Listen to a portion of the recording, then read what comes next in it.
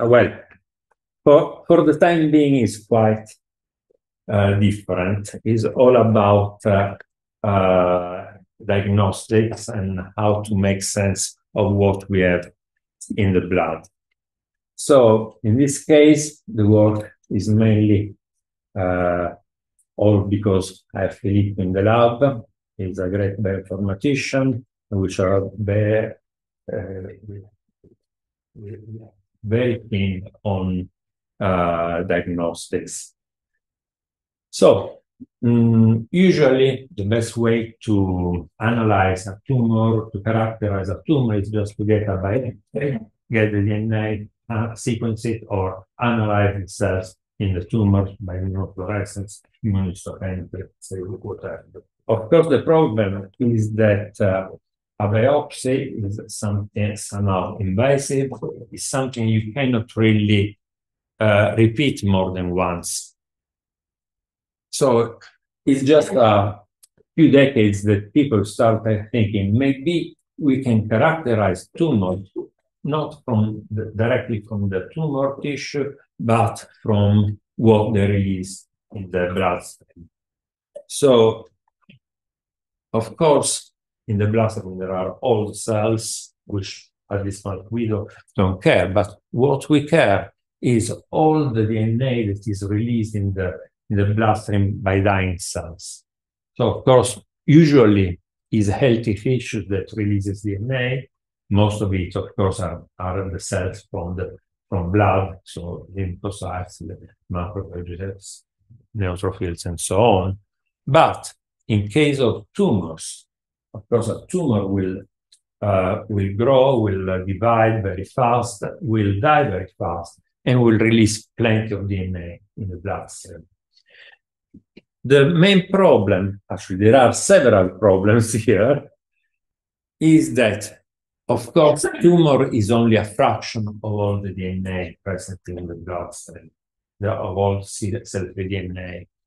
The other problems are that this DNA comes from dying cells. So one is very highly fragmented. Basically, it's we only get nucleosomes or dinucleosomes or trinucleosomes, so 160 base pairs, 320, 480. And then, of course, being a product of dying cells, it's cleared very fast from the blood. So the concentration is very low. So just to give you an example, from a 10 ml vial of blood, we usually get between 50 and 200 nanograms of really crowded DNA. So the idea for liquid biopsy is actually to use it across all the care of the patient, depending, of course, on what you can see. So from early detection to prognostic analysis to search for remaining tumor or relapse. So usually, since the DNA is so low and so poor, the usual approach, so most of the companies will create all sort of kits where you just go and look for what you know. So you just amplify the DNA, look for specific mutation in one gene, in several genes, panel of genes. The largest kit I'm aware of is just sequence about 7,000 gene fragments to characterize the tumor. And of course, you can also get a very good sensitivity.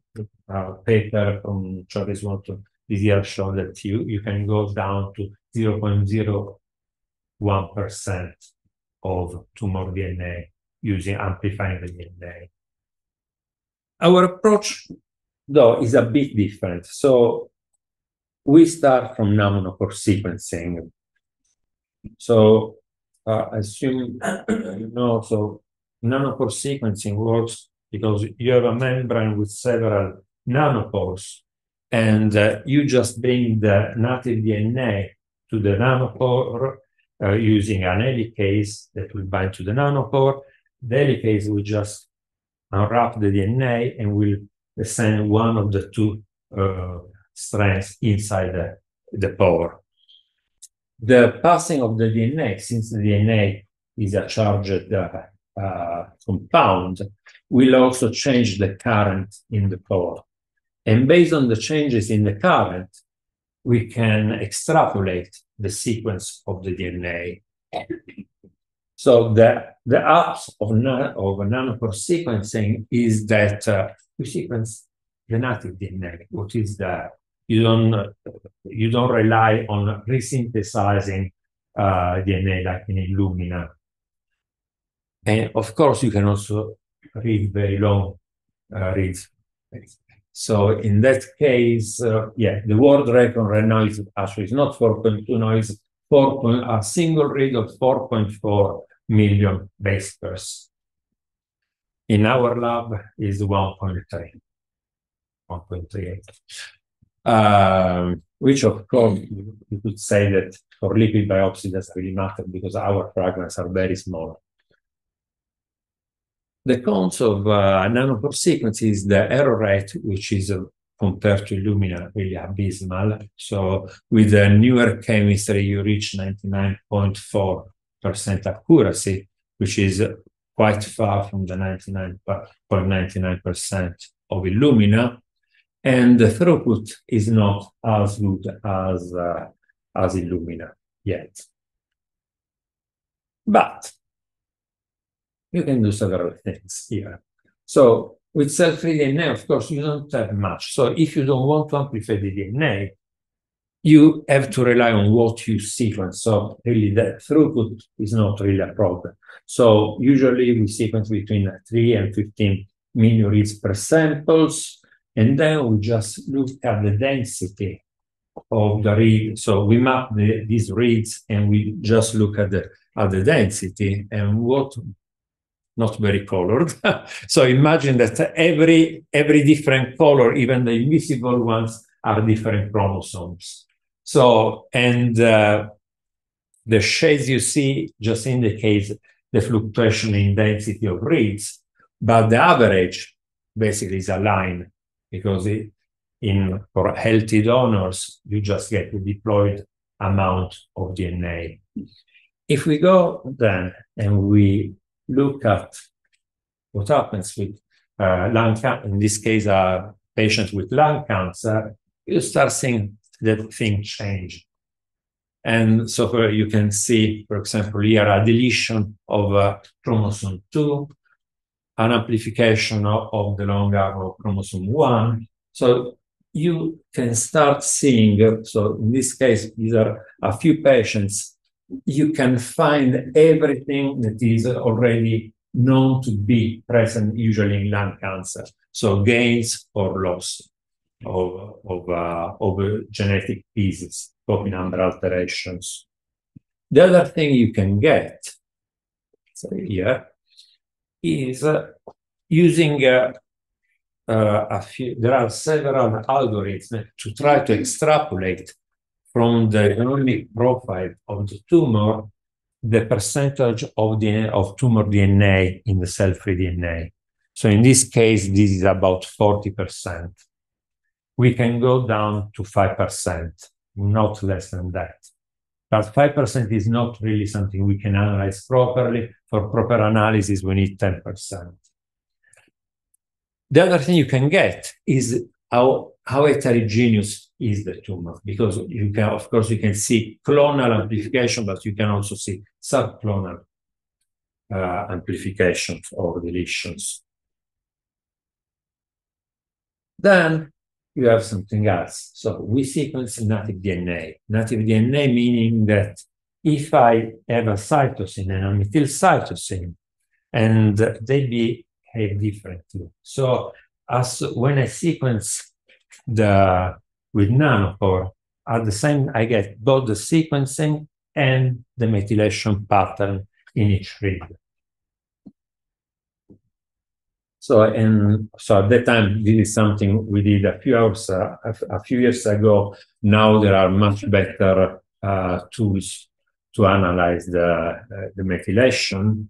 And for example, what we can see. So these are data from TCGA. So in lung cancer, you can see there are patterns. So these are partially demethylated domains, and you can still see them when we analyze the plasma from patients with lung cancer, while we don't see them in healthy plasma. How can we use them? So, for example, we can look at the overall methylation levels in the cell-free DNA. And of course, in tumor, usually you have an hypomethylation. Even better, you can cross together. So if I have a copy number alteration, a copy number gain, there is an enrichment of tumor DNA. So if I just look at gains, diploid, and losses, I can see that when we look at the gains, chromosomal gains, we have even more decrease in DNA methylation. And this is just, okay, this is a number. We can see there is a difference.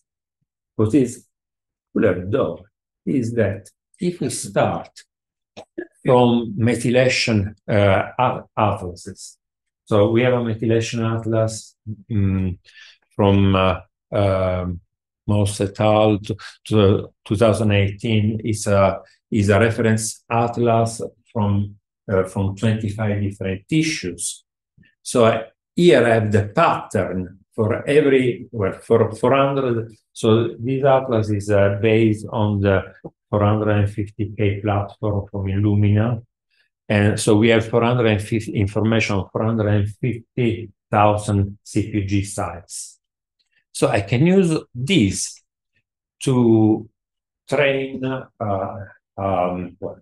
make analysis, a deconvolution of what we have in the plasma. So if we do that, so in healthy cells, you see most of the DNA originates from blood cells, lymphocytes, monocytes, megakaryocytes, granulocytes. When we go to the tumor, you start seeing this increase in the epithelial component. So since this is just to show you easily what can be seen, but we can go deeper. So if we take the methylation, so in this case, I have also the methylation pattern for pneumocytes with 2,000 sites more or less that I can use. I can use those sites to understand what is the percentage of DNA originating from lung cells, of course, tumor. If you see here, so here is the tumor fraction estimated from copy number variation. This is the tumor fraction estimated using the methylation pattern. You see, basically, it's quite correlates quite well. The same is if instead of using the lung methylation pattern, we use the patterns from lung cancers.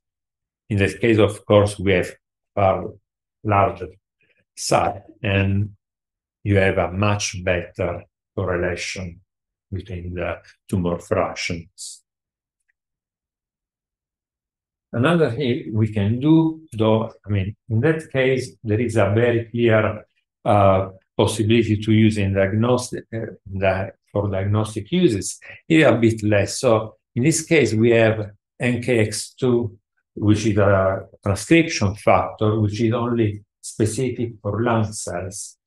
So if we look at if we just take all the transcription factor binding sites and we pile them together, of course, with the healthy, we don't see much. But in the tumor samples, we start seeing a dip because, of course, in this case, the transcription factor will be able to bind there because it's not methylated.